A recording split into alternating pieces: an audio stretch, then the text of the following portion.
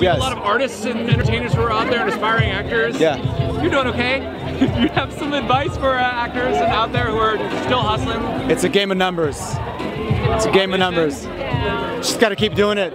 If you believe in yourself, I hate it. It's terrible. I don't always have to audition. I'm at a, you know. You're getting there. Yeah. I'm at a point in my career where I don't always have to audition.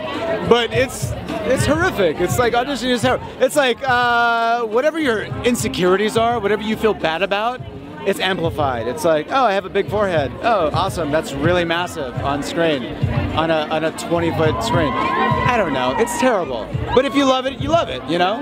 Yeah.